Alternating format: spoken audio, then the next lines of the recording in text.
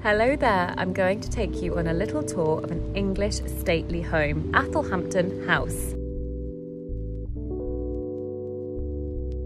Now these kind of stately homes would have a very long sweeping driveway. I'm going to show you, showing off their wealth.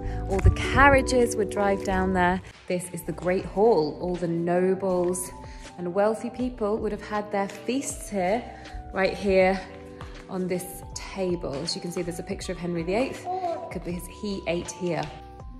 And this would have been the sitting room. Bedrooms fit for a king or a queen. Check this out for a fireplace.